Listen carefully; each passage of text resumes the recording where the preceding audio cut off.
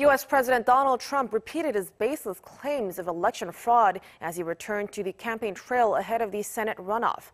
But there, his focus continued to be on his own election, which he lost to Joe Biden. For more on this and other news from around the world, we turn to our Lee Kyung-eun.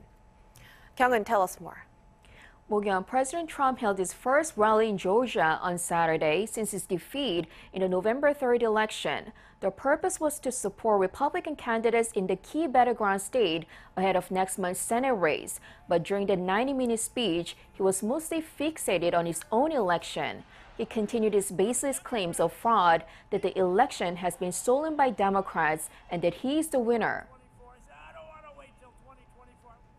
They cheated and they rigged our presidential election, but we will still win it. We will still win it. We'll still win it.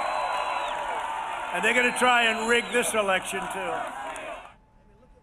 Trump supporters echoed his comments, saying 4 more years and stop the steal.